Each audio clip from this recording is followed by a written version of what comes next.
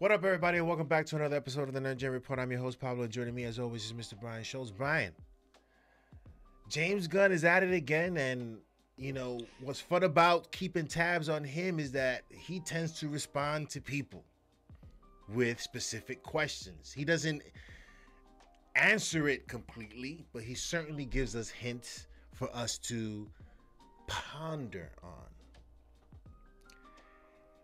Brian, somebody tweeted to him, or I think this, which character should join James Gunn in IG interview to have spoken, and people picked out 10 names, right? Yeah, IGN did a poll and got votes and then Okay. published the results. Yeah. Okay, so we got 10 names here, Brian. I'm going to read it off.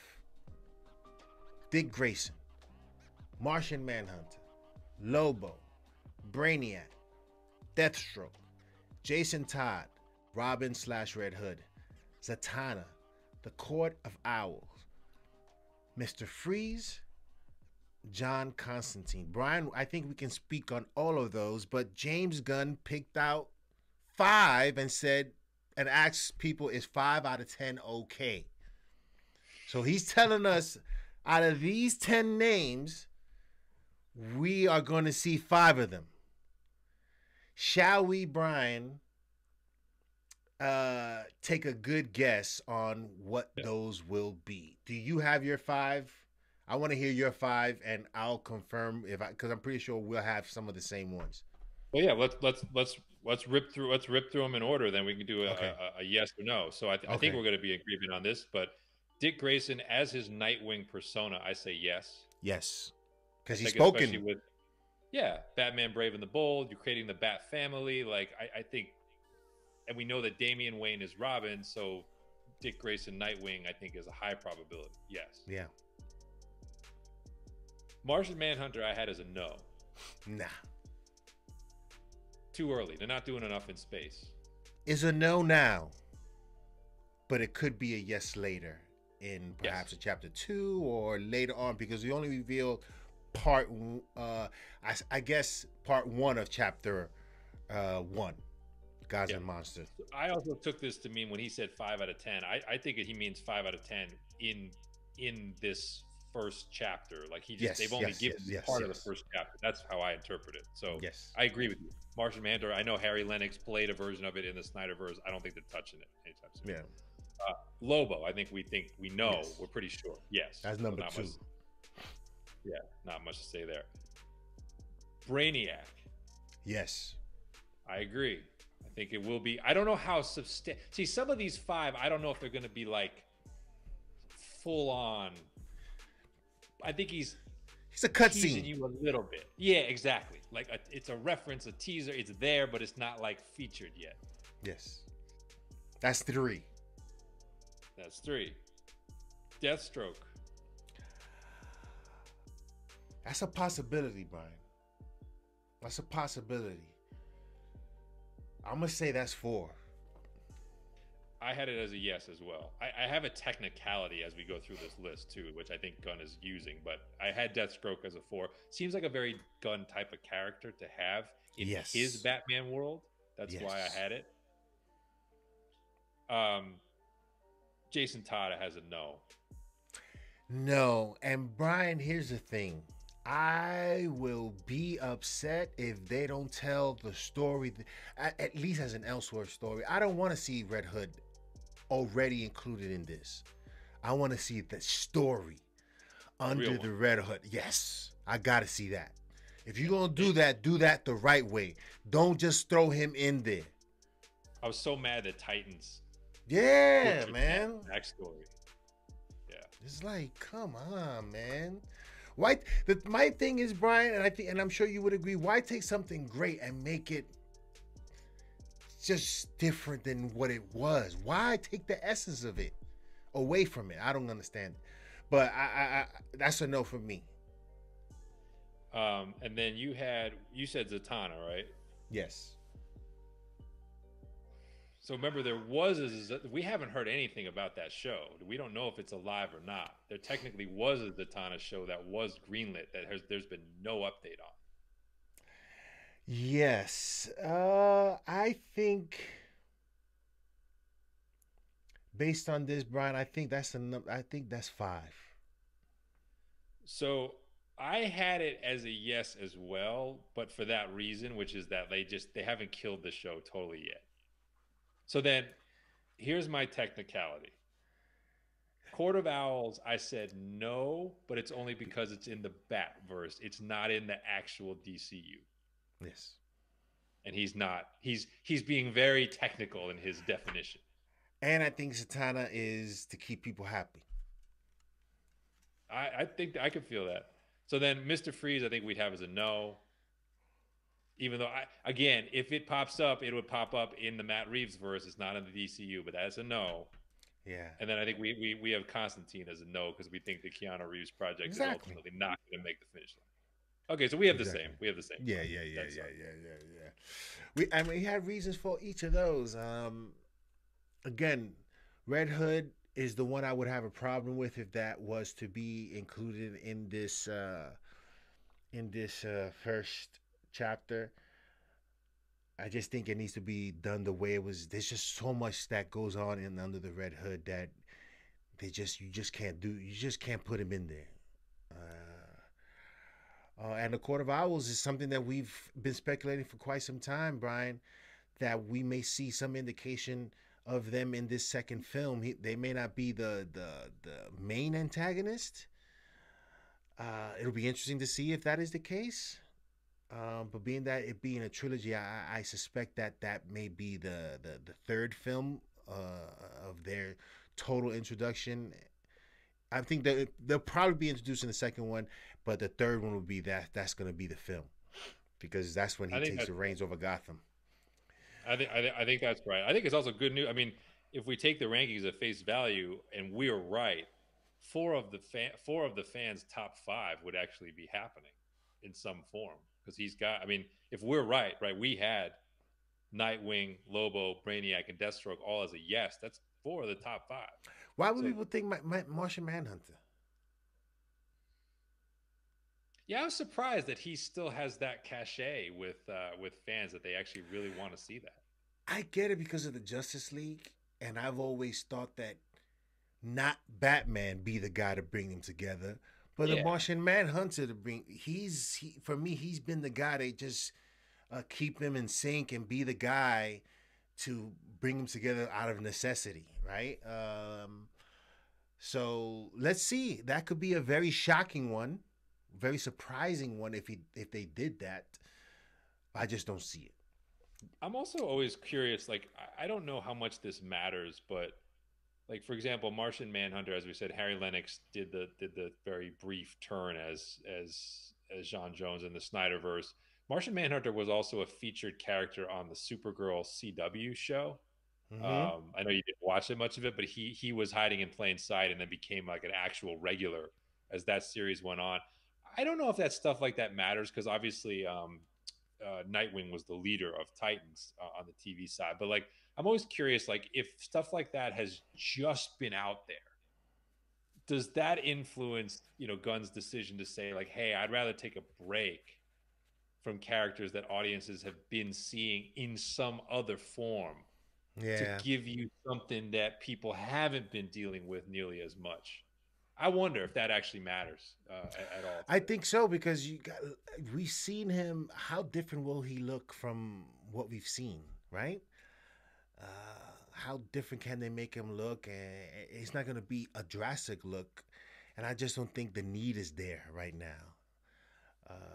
So that's So it. Just doesn't make sense. But yeah, Dick Grayson, Lobo, Brainiac, Deathstroke. My concern, Brian, again with Lobo, is that I just hope that it's a performance that they don't let Jason Momoa go crazy on.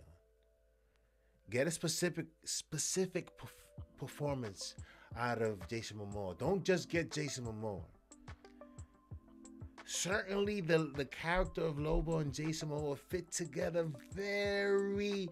They're like this, Yeah. It'll be easy. This is easy. This is Ryan Reynolds and Deadpool, right? There's certain actors and personality types that just fit with certain characters, and this is that. I actually think in a roundabout way, if Aquaman 2 is as bad as people say, that's going to help the studio's conversation with Jason Momoa going forward. In what way? Well, that's that. If that bombs, his stroke around the studio is going to go down, and they're going to be able to say, "Listen, man, we love you. You're great, but you got to trust us to put you in a position to make exactly. Succeed." Exactly. Them Rock days are over. By the way, I mean, to you know, the James Gunn thing, the James Gunn effect. I mean, look at our show content. Look at, if you just Google superhero stuff, and if you follow any stuff on social, like Marvel just premiered a movie, but James Gunn he's everywhere. He is keeping DC at the top of the click list, at the top of the search engines. I'm telling you, this is part of the job. Yeah.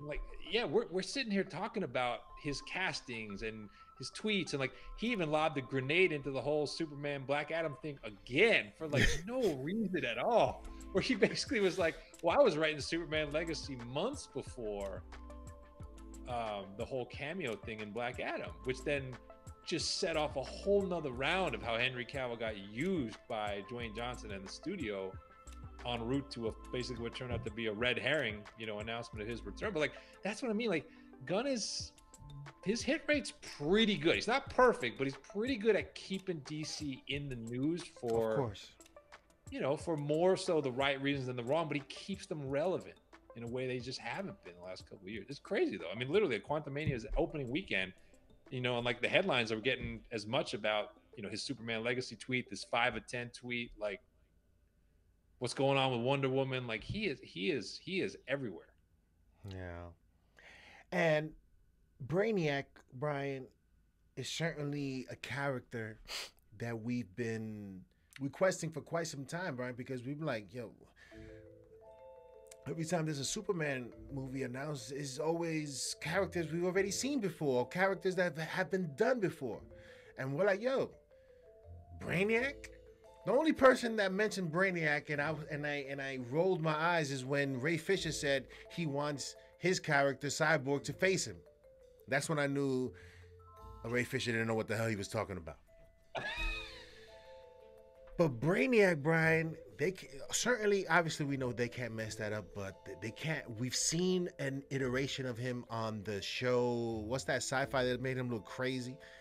Well, he Krypton. appeared on.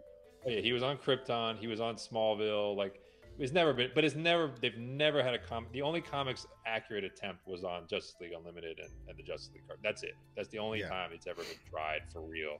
Never seen it live action in a way that was comics faithful. Probably because, I mean, honestly, he is sort of a high budget character if you're going to do it comics accurate. So the TV shows usually try to get away with, as you said, kind of like a crazy end around. But like, you don't have. That's the thing is, to me, it's you can slow play Brainiac all you want. Oh yes. Just have the 3 dots in conspicuous locations and reveals and Easter eggs, so we know there's something's going on. But I don't have to see Brainiac in his full form doing his thing anytime soon. Yeah. And Deathstroke, Brian, he's, for me, certainly a character that's very formidable for Batman. And he's one of those characters that, does dope stuff, and then he's out and you see him some other time. He's not one of those characters, I think, that's easily defeated, and I think it would be a disservice to him for him to be a one and done sort of situation. So that's a character I think also that you have to be very careful and not making him look inferior or equal to Batman in some way, because I think you just have to be careful with Deathstroke. He's a very fan favorite character, and he is he's formidable. He's a genius. He's a fighter. They have to make him look dope, and Your thoughts on Deathstroke and what you think he needs to be for that character to be successful, and do you think he's a character that you just throw in there for and have him linger around in the universe, or you put him in a movie one and done, or how would you go about him? Well, I mean, we've seen a couple attempts at this recently. Again, the Snyderverse had Joe Manganiello as their Deathstroke. We never got to see his version of the character other than the one cutscene with Lex Luthor.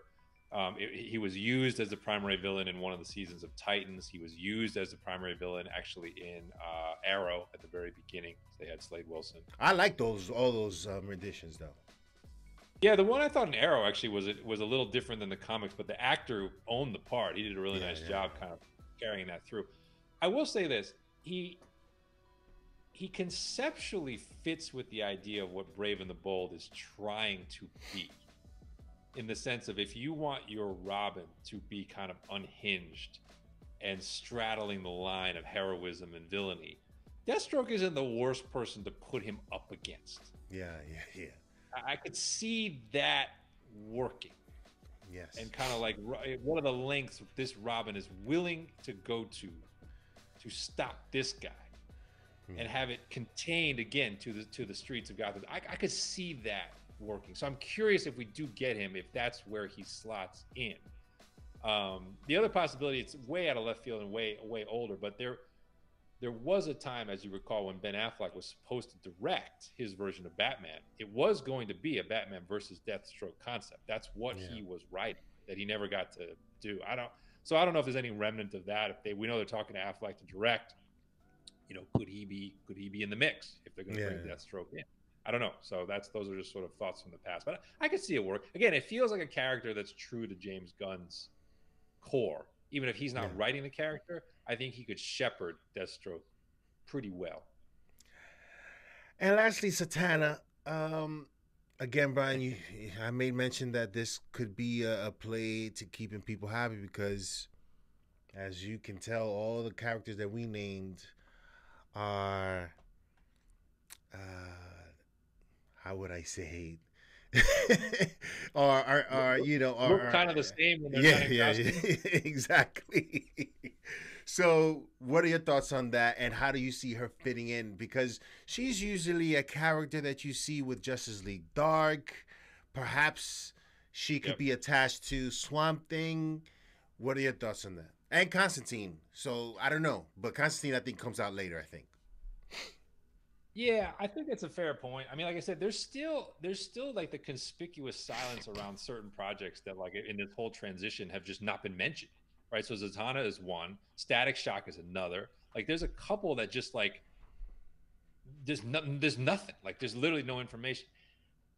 But what we saw with Green Lantern was they took clearly some of the DNA of whatever was in the writer's room of the, okay, so we don't want to do the Berlanti version, but we like the idea of a multiple lantern show, and they turned it into this pitch of the True Detective. So this idea that, like, maybe it's Zatanna's show as originally conceived, we never see, but maybe the actress they wanted to play it, or maybe the DNA of the character, they wrote it. Gunn's like, I'll take that, I'll borrow that, and I'll use it as a portal to introducing magic in my universe. Maybe he does it in a TV show as opposed to a movie. So I tend to agree with you. Like, they do need a little bit of diversity in what they're doing. And I think that, I think that's fair, especially when, they're still taking heat for the Batgirl decision. So, and I think it'll be interesting because, again, I think if the Flash is really good and Sasha Kaye is like, we'll see how we finally got to look at her as Supergirl, but like, that's another one where it's like, if they're going to cut that off at the knees, like, before it even gets going, because it's a remnant of another regime, like, I mean, you do need to, Marvel's done by and large, with Ant-Man 3 a recent exception, done a pretty good job of casting female characters recently, I think. So DC does need to turn up in that area. So maybe this is a way to do that. But, I would say of the 5 we named, though, this is my lowest confidence that I'm right. If you had to pick one more, who would it be? Then I would wasn't say on that list. Okay. Then I would say Constantine, but it wouldn't necessarily. That doesn't mean it's Keanu Reeves Constantine. But I would say Constantine, because of Swamp Thing and the bridge to Justice League Dark, and wanting to go that route as opposed to having Zatanna be the connection to that. That's what I think. Yeah, let us know in the comment section below what you guys think of these 5 characters. Could these be the 5 characters that James Gunn is referring to from the 10 that were selected by fans? Let us know in the comment section below. Or do you have a different 5 that's not on this list? Let us know in the comment section below of who you would like to see in James Gunn's first chapter of Gods and Monster. Hit that like and subscribe button, and we'll see you next time on the NerdGen Report. Where were the other drugs going?